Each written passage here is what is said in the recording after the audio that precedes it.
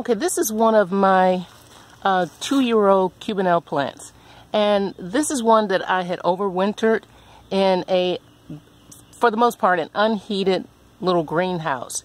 And I have a video on that, and I will put a link to it. But what I wanted to show you was the potential harvest that you can get from a single plant.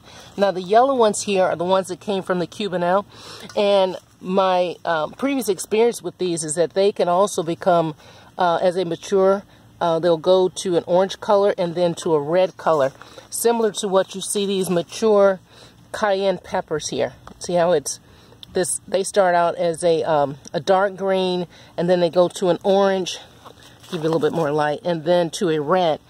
And these Cubanelles will do the same thing. The Cubanelles, although they're this color, they're edible. And so you don't have to worry about that. You can harvest them at any point, and I could have left them out here.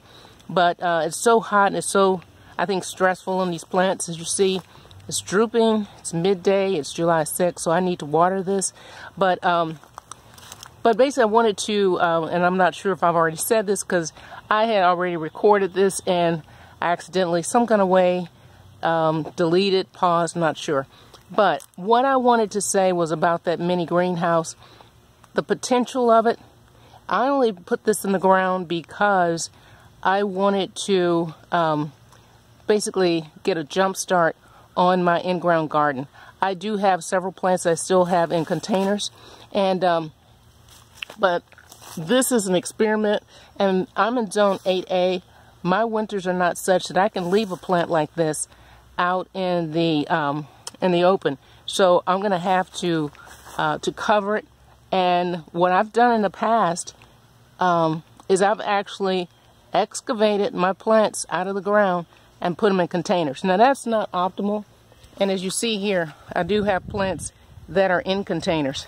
But for something like this that I don't want to lose, and it's grown significantly, I'm going to dig it up and I'm going to put it in a container.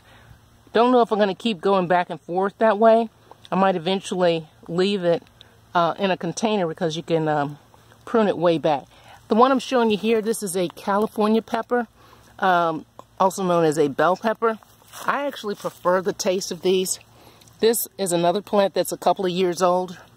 And these plants, and when I checked in my mini greenhouse over the winter, these plants, or excuse me, not the plants, the fruit of these plants can get significantly larger.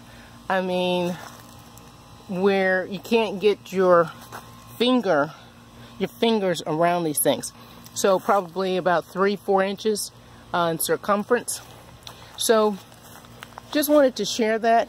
I'd already mentioned that I did harvest some of my jalapenos as well as these cayennes. But my focus at this point was to get to reduce some of the burden off of this particular Cubanelle.